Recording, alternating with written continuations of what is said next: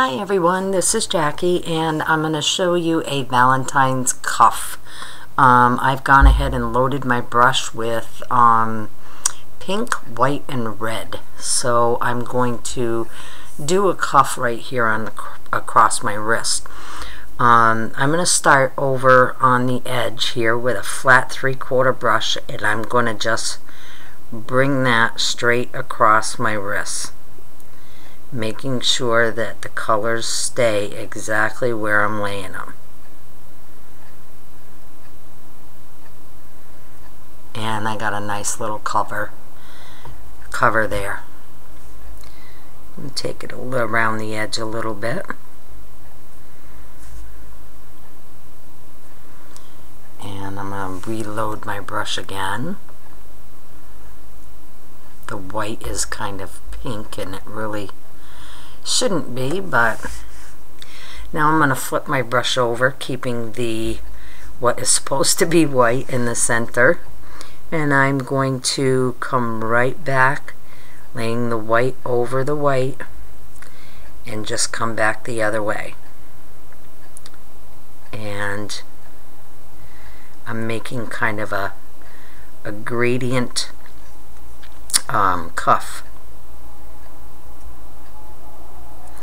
And this is of course for Valentine's Day. Pretty little cuff there.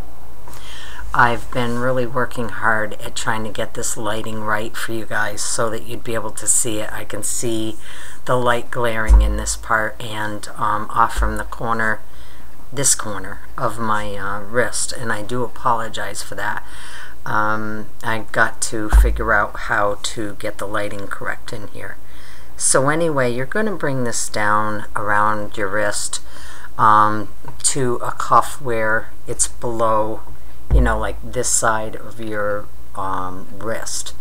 But for time's sake, I'm going to skip that part and stay where I'm at. And I'm going to now pick up a smaller brush, and I'm going to load it up with white. This is a Princeton, and I believe it's a number 2 Princeton.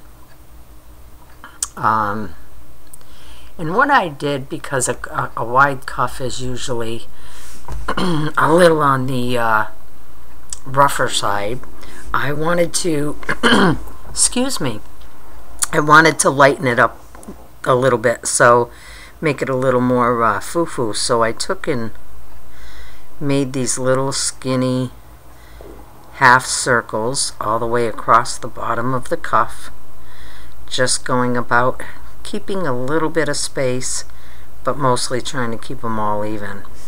And then we're going to go back across on the other end of the cuff, and we're going to do the same thing, and trying to keep them all pretty even, which is easier said than done, believe me. Okay, so that kind of feminines, whatever, that kind of gives it a little bit extra appearance. So now what I'm going to do is I'm just going to take and I'm going to flick down 3 times on my first one. Give it that nice little fleur-de-lis, or whatever you want to call it, little flower design. I'm going to do that on every other bump. I apologize that my hand's in the way. And then I'm going to do the same thing on the bottom.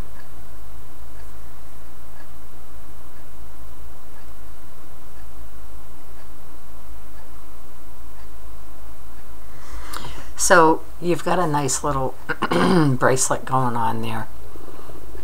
Now, 2 different things that you can do. You can either put flowers in there, one big one and then one smaller one on each side, which is really cute.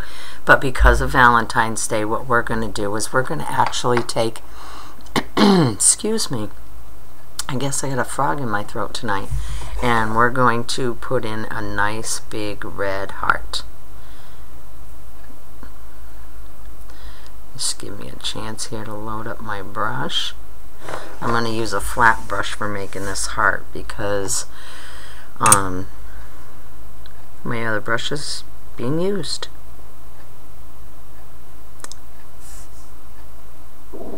And we're going to fill this entire heart in as well. Make sure that we've got good coverage so that it stands out off from the pinks and the reds that are already there. And sometimes you have to go over it a couple times, but you know, wait for the paint to dry and go over it again. But we've got the start of a nice heart there, and you can always highlight it and go around it in white or black, whichever you prefer. Being that I'm going on the lighter side of things, I'd probably go around it in the white rather than the black. Sometimes these colors are hard to see when they're on top of each other like that. But I do like what I have going on here. And these little cuffs are cute. You can make them, you don't have to make them that thick either. You can just go with what you have and that'd be good enough. But I like the wider cuffs. That's just my preference. Now I'm going to pick up some white on a very, very thin, I believe this is a Paradise. It is. It's a Paradise, and it is a 810. AQ810. I like this brush for lining. It does a great job. So what I'm going to do is go around the heart, or attempt to. The lighting here is a little funky for me too.